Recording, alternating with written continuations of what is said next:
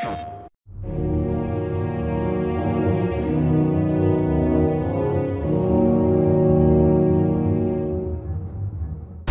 my name is Josue Benavidez, and I'm a multiplayer designer for R3. The name of my loadout is the Long Sword. I like to take control of the battlefield, so I got spotter. I can call out enemies. Allows me to stand back a little bit and survey what's going on. I would say the best way to use this loadout is at a good medium range. That tends to be where the marksman's best.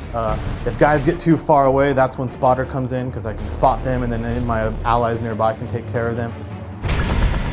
Yeah, if I spot them though, you're going down.